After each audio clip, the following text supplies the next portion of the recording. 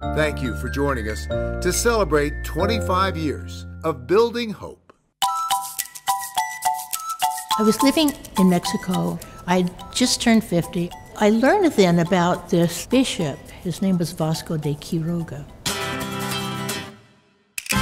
He was an attorney in Spain and became ordained a priest and eventually was sent to Mexico. At that time, colonial Spain desired the wealth and resources from Mexico, and they were inclined to use the indigenous people of Mexico as slaves. So Quiroga saw this, and he began to, I think, have certainly a sense of the dignity of each human person. They did not belong in enslavement. He began to think that if he could create a sort of industry around Morelia in Michoacan, that they could begin to trade with each other.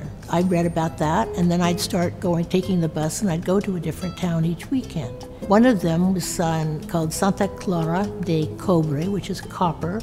So everybody in that town made copper products. A whole other town just made guitars. He had about 7 or 8 industries, and eventually the people got really good at what they were doing. They could trade with each other, and they also then began to create products that the Spaniards would buy as well.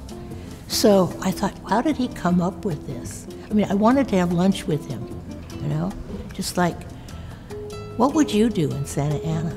I'm no Vasco de Quiroga.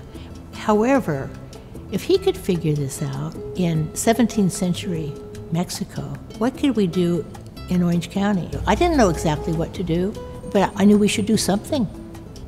And after 25 years, thank God.